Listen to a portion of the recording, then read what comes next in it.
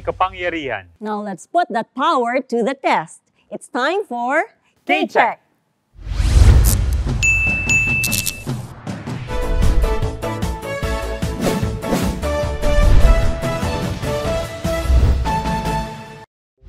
Hello everyone, I am Junel Labor. Ako po si Aimee Sue Martinez and this is K-Check, the newest and smartest game show on Philippine television. Marami ang hindi nagsasawang dagdagan ang kanilang mga kaalaman. Here on K-Check, titignan natin kung gaano katindi ang brain power nila in various disciplines. And in the final week of the competition, malalaman natin kung sino ang kauna-unahang tatanghaling K-Check champion. Nandito na tayo sa ating weekly finals. Kilalanin natin ngayon ang ating 4 na daily winners. One of them will move on to a spot in our semifinals kung pumasa siya sa ating K-Check sa araw na ito. Quinea is a University of the Philippines Diliman student who is passionate about design-related tasks. Brian finds it therapeutic to walk around and take photographs. Charlene is in love with cinema and is a BA film major at UP Diliman. Dias is a performance major in theater. He came from the province of Laguna where he originally majored in engineering. Now he's following his dream of becoming a theater actor. These 4 will be competing under the watchful eyes of today's K-Check panel of experts. Professor Marian Roque, Professor of Mathematics at UP Diliman. Professor Neil Santillan, Chairperson of the UP Diliman Department of History. And Professor Maylin Cruz, Assistant Professor from the Department of Theory, College of Fine Arts, University of the Philippines, Diliman. And now, contestants, papasok na tayo sa K-Check Paramihan, where each correct answer is worth 10 points. This is your chance to bank as many points as you can and take the all-important early lead. Let's begin!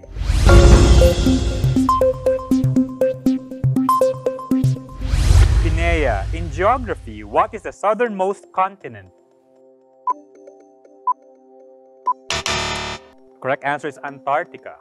Brian, what is the average of 17 and 37? Answer is 27. Charlene, what does the D in COVID stand for? Disease. K-Check. Dias, tofu is made from what type of bean? Soy. I will accept that. K-Check. Quinea, what is a product of 1/2 and 1/4? Answer is 1/8. Brian, Russia and Ukraine were part of what country that broke up in 1991? Soviet Union. K-Check. Charlene, to what galaxy does our solar system belong? Milky Way. K-Check. Dias, 126 is 3 times what number? 42. K-Check. Quinea, what does the D in AIDS stand for? Disease. Mali. Deficiency. Brian, found on TVs and video, what does HD stand for? High definition. K-Check. Charlene, what number is 2/3 of 30?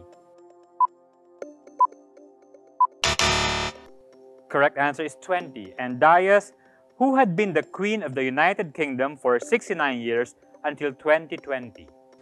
Queen Elizabeth II. K-Check.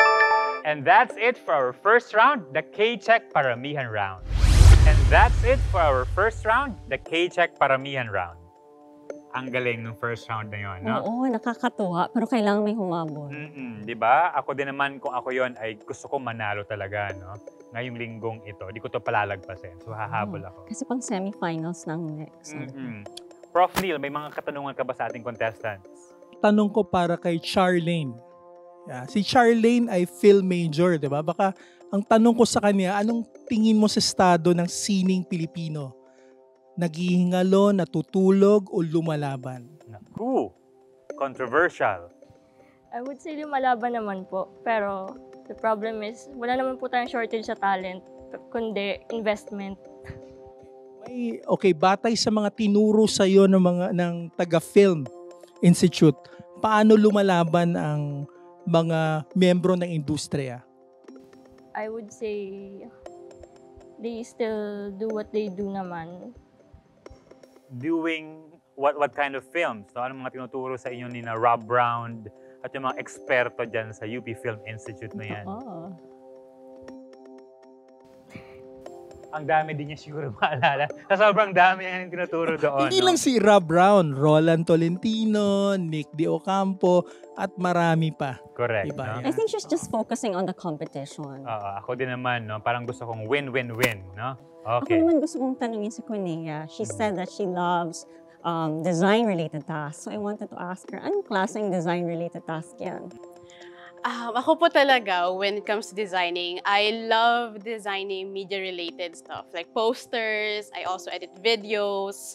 And with designing, I also love sketching theater stages and theater costumes. Kaya kapag design, kay Quinea na yan.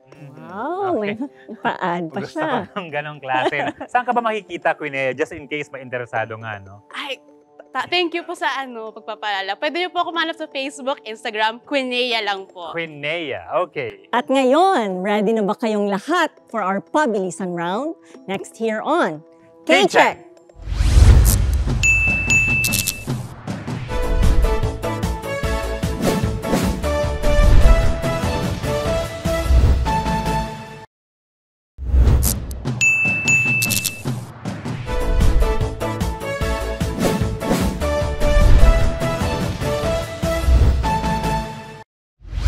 Tuloy pa rin ang ating karunungan check. Now, let's look at the scores of our contestants. In the lead is Dias with 30 points. Second place is a tie between Brian and Charlene at 20 points. Si Quinea ay kailangang humabol. Yes. Hahabol yan si Quinea. Oo. Queen siya di ba? Okay. Totoo. Tanda mo pa yung scores nila last time, no? Oo, I think, alam ko, sino yung pinakamataas? Feeling ko si Brian, tama ba? Yung pinakamataas. So, ang laki ng pressure sa akin. Parang tanda ko, 135 points si Brian. Taas. Siya pa rin kaya ang nanalo ngayong Hindi segment. natin na ito, alam kasi episode. pwedeng humabol si Charlene na may 110 points ng kanyang round at saka si Dias na may 120 points, no? At si Quinea, Ang galing 50 ng points. memory mo, naalala mo pa lahat. Ganun Believe! talaga, no? Photographic memory. We are now going into K-Check Pabilisan. Buzz in for the right to answer the question. Correct answers are worth 20 points, pero sa round na ito, minus 10 points ang maling sagot. Kaya contestants, think before you press that buzzer. Let's begin!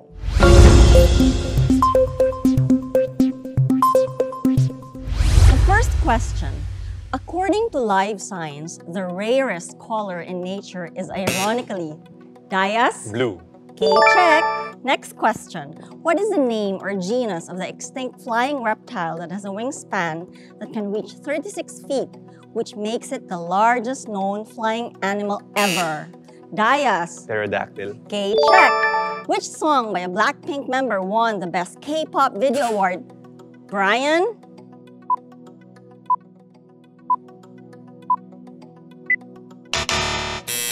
Quinea. Lisa Manoban. 1 minute. The correct answer is La Lisa. Which United States president starred in the films Law and Order and Bedtime for Bonzo? Ronald Charlene? Reagan. K-check. Which chess champion was born in Baku, Azerbaijan in 1963 with the surname Weinstein?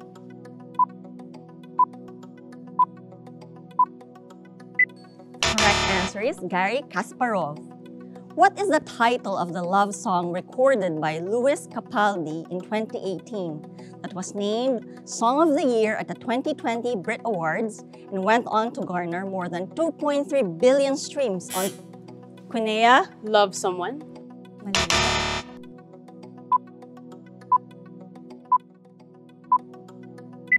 That was actually close, but the correct answer is Someone You Loved. What is the official language of Brazil? Charlene. Brazilian Portuguese. Check. Next question. South Africa is a country with 3 capitals. What is its judicial capital? Whose name? Brian. Cape Town. Mali. Let me continue. What is its judicial capital whose name means Fountain of Flowers?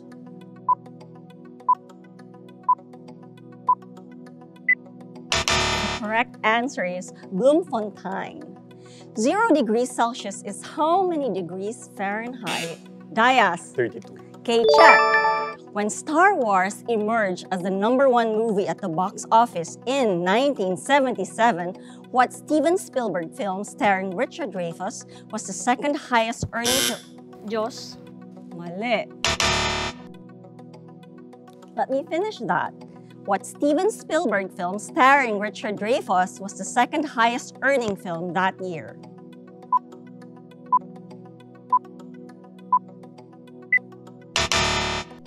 Ang tamang sagot ay Close Encounters of the Third Kind. Which Filipino-American singer and social media personality created the most liked video on TikTok? Dayas. Bella Porch. Okay, check. And the last question, here it is. In mathematics, what curve is traced by a point moving in a plane so that the sum of its distances from two other points called foci is constant?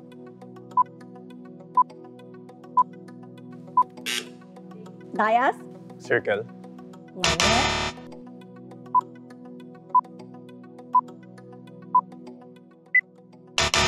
The correct answer is ellipse, and that's it for our Pabilisan round. That's the end of our K-Check Pabilisan round. Mag-points recap muna tayo. Nauna si Dayas with 100 points.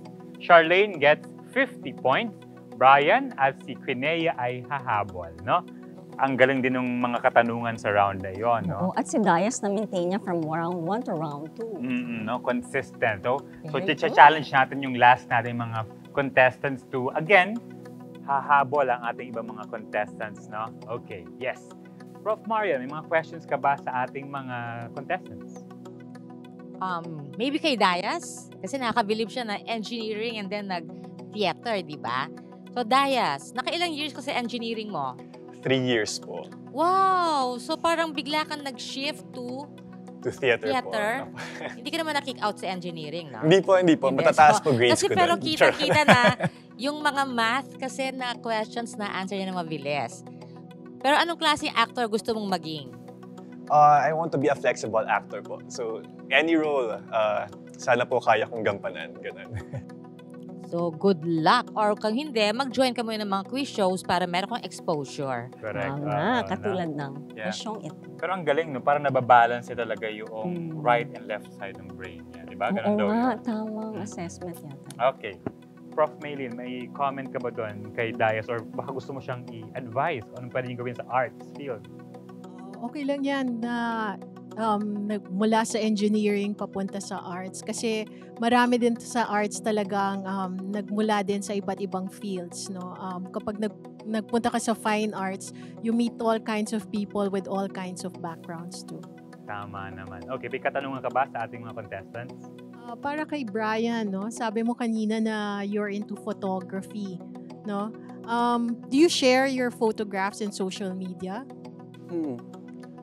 Just recently, actually, I was very hesitant to share my creative side because I'm more used to writing and also being in front of the camera. But recently, I decided to share my craft because I think that the stories and the people and places I have met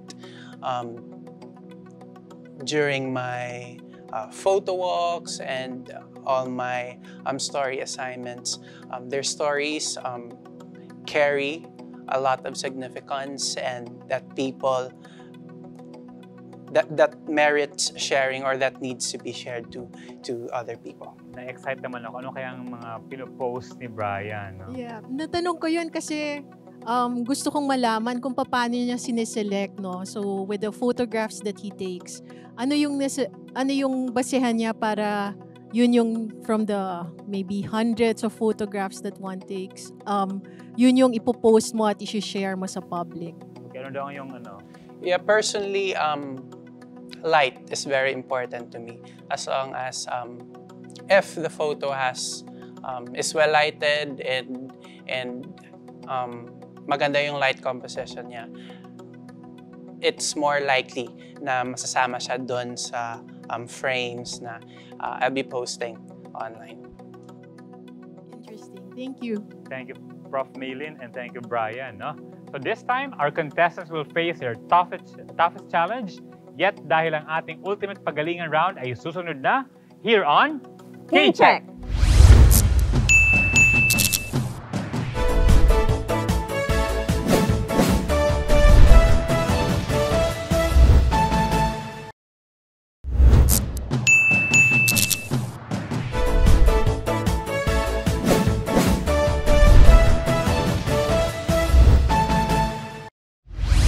Welcome back. Now let's look at the scores of our contestants. In the lead is Dayas with 100 points, followed by Charlene with 50 points. And then we have Kinea and Brian na kailangang humabot. Tama, no? Meron pa silang chance, no? Meron pang mga points na pwedeng mahuli sa next round na ito. So we'll find out in our K-Check Ultimate Pagalingan where correct answers are worth 30 points and wrong answers get a 15-point deduction.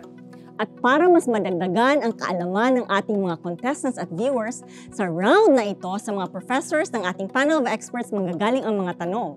At the end of this round, malalaman natin kung sino ang tatanghaling K-Check Weekly winner. Contestants, Let's begin!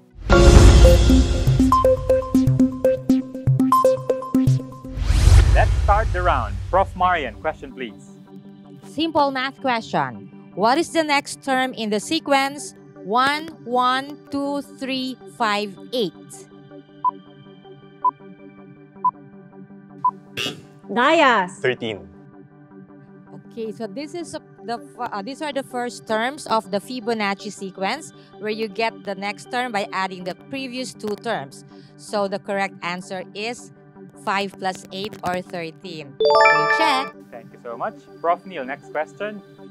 What was the empire that controlled Southeast Europe, West Asia, and North Africa between the 14th and early 20th centuries? Charlene! Ottoman Empire. Bumagsak ang imperyong ito nang natalo sila sa unang digmaang pandaigdig. Ang tamang sagot ay Ottoman. K-Check. Very interesting. Prof. Maylin, next question. What do you call an artisan who makes santos and rebultos? Dayas! Sculptor. Wrong answer.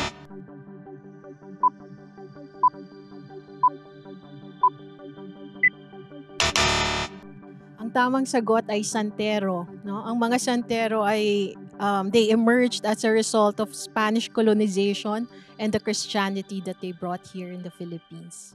Santero pala ang term nun. Prof. Marian, next question please. What do you call a type of reaction that releases energy into its surroundings?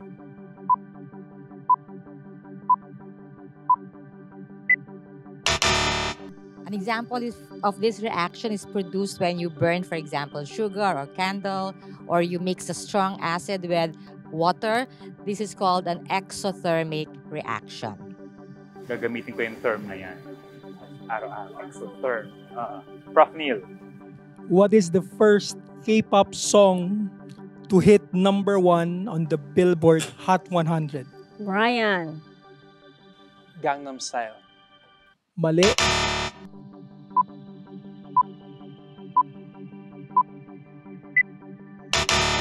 Kanta to mula sa BTS. Ang tamang sagot ay Dynamite. Correct. Narinig natin lagi-lagi yung dynamite. Ayan. Prof. Maylin. This is the solid gold image of a Hindu goddess that attests to the pre-colonial civilization in the country, found in Agusan and currently in the possession of a foreign museum.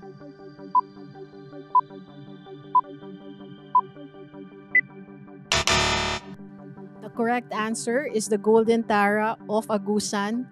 It's a solid gold small sculpture, one of the many evidences of our civilization prior to the Spanish colonization. Thank you. Prof. Maria, next question please. Math uli. Simple lang uli. What is the value of the circumference of a circle divided by its diameter? Dayas! Pi. Okay, the circumference of a circle is 2 pi times its radius, 2 times the radius is the diameter. So C over diameter is equal to pi. Okay, check. Thank you. Prof. Neil, next question, please. Who founded the Moro National Liberation Front? Charlene. Nurmisuwari. Nagsilbing gobernador ng autonomous region in Muslim Mindanao matapos nakipag-peace talks sa administrasyon ni Fidel Valdez Ramos. Ang tamang sagot ay Nurmi Suarez. Check. Thank you. Prof. Maylin. This is the royal home of the Maranao leaders, distinguished by its colorful and decorative flanges called panolong.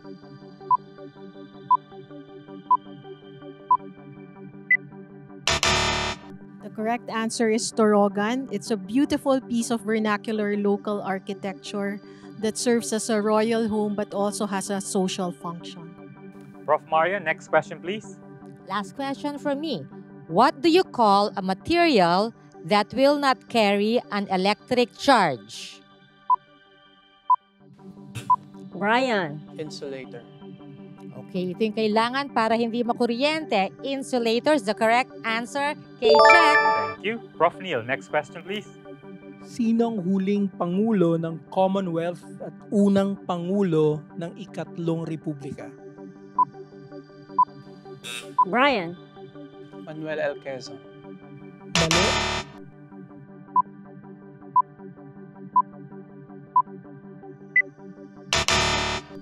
Siyang humarap sa problema ng reconstruction pagkatapos ng giyera laban sa Hapon. Ang tamang sagot ay Manuel Rojas. Thank you. Prof. Maylin. This is our last question. Who is the national artist known for his abstract expressionist works? Charlene. Toym Imaw. Mali.